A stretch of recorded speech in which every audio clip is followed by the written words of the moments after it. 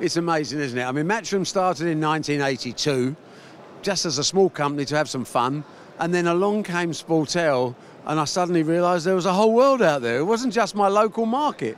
So yes, I've been proud to be here for 30 years. I've made a shed load of money here, and I love the place, and I love what they've done for me. So thank you, Sportel. Well, it's got a lot bigger for once, and actually a lot better players. I mean, the reputation of Sportel now has changed enormously. You know, it's a must-visit exhibition, and for me as a supplier, this is where I go to meet, greet, find my clients. And we started doing nothing, and now this year we'll do 40,000 hours of global television. So I think we can put it down as a big success.